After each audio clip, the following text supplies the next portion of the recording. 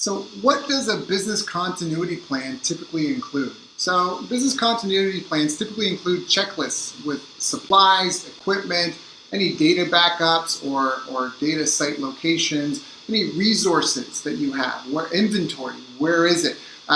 Who are the administrators? What's their contact information?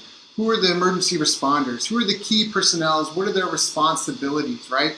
What's the threat matrix? What do you have to worry about? What are the critical processes you have to worry about?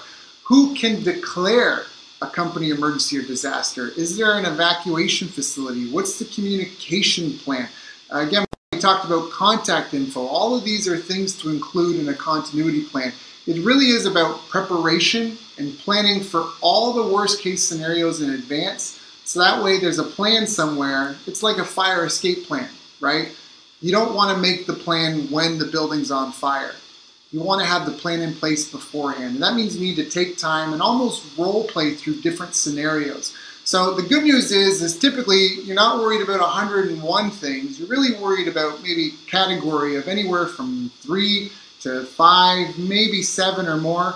But you can just dedicate some time and you can just knock it out once a month if you want, or once a quarter, where you get all the key, all the people that need to be involved, the main decision makers, and you kind of role play a scenario. Hey, this is what's happened. Now what? What do we need? What about that? And you kind of like role play and walk through it, because that will really help you identify things that you didn't expect or you didn't anticipate. So brainstorm as much as you can, talk to other people, get other resources, and come up with your own business continuity plan.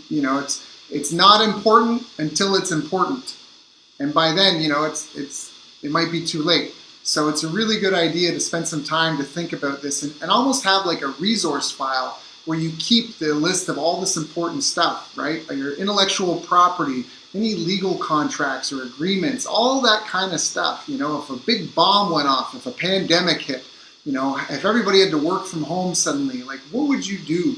If the main people in charge of things disappeared, is there a sacred knowledge problem? Are there things, are there critical things that nobody else knows how to do? You got to find out what those are and get that documentation down so it's really easy to know where it is, who's responsible for it, how they're involved, how to contact them, and if you can't contact them, what do you do?